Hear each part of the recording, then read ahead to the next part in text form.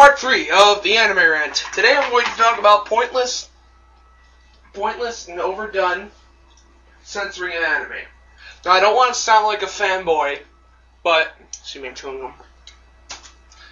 But I hate it whenever anime goes to our shores because they're bound to be censored in some way. Let me tell you something. I want you to think of this for a second. If you take anime in its original form and you bring it over to the American side of the world, and they bastardize it by changing names and editing out pictures and everything, and turning everything Japanese into something American, don't you think that's a desecration of an art form? I want you to think about that for a few minutes. Okay, think it over. Let's move on. You see, when anime was nothing but this underground thing, it was fine. Because, oh, Winston, it's okay, buddy. You know what? You see, when anime was nothing but this underground thing that hardly anybody knew of, it was fine. Because, nobody knew of it, so they weren't going to censor it. But now that it's spreading America like the plague, of course it's going to be censored and everything so that the kids wouldn't get scarred for life. I absolutely hate it whenever dubbing I could care less about, except when it gets a horrible cast of characters. I'm talking about Mega Man 8 horrible. Like One Piece. They have such a horrible cast of characters it's not even funny. None of the characters sound like they're supposed to. At least, I can't believe I'm saying this, at least Naruto has a good voice actor that sounds like him in the Japanese version.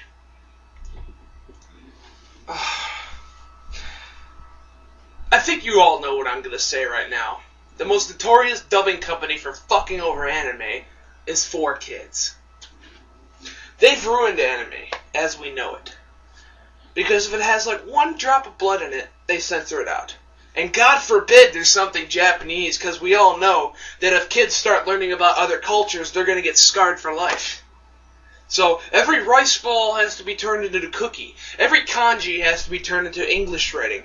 Every car that's on the left side, on the right side of the road, has to be turned onto the right side of the road. And God forbid we have Japanese names for characters, so we have to turn them into names such as Amy and Rachel and Bob and Duke and Joe. It pisses me off. This is why I hate the American version of Sailor Moon. I'm going to admit something right now. I love the Japanese version of Sailor Moon. It's deep, it's touching, it's awesome. But as soon as they shipped it over to America, they couldn't have certain things be shown to our kids. Such as, the Japanese names of the characters. Usagi, Sakura, and all the other meaningful Japanese names that sound beautiful have been turned into meaningless names such as Amy and Rachel and all this other bullcrap. Now, it's bullcrap. Correct me if I'm wrong, but wasn't there a lesbian relationship on the original Sailor Moon? It wasn't like they showed any hardcore stuff. It's just, they were lovers and they loved each other and they were willing to do anything with each other. That's nothing too bad, right? But, this is America. We can't have fags on cartoons. So what do? I imagine it went something like this. Okay, let's say Bob is the main dude of 4Kids, and Joe comes up with an idea to Americanize and censor it so that it can be showed to kids. Actually, no, 4Kids didn't do it. Discard that. Alright, Joe, what do you got? Okay, we Americanized everything in Sailor Moon. We changed all the Japanese names around. We put all the cars on the right. We put all the cars on the left side of the road, and we removed most of the blood in it. Oh no, scratch it, all of the blood. That should be enough. How come they're not giving us the okay to ship it to American shores? Well, you see, there's a problem.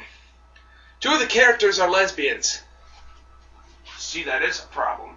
How are we going to change the relationship but still kind of have the story? I got it. We'll make them cousins. Oh yeah, because fucking cousins is a lot better than fucking your lover.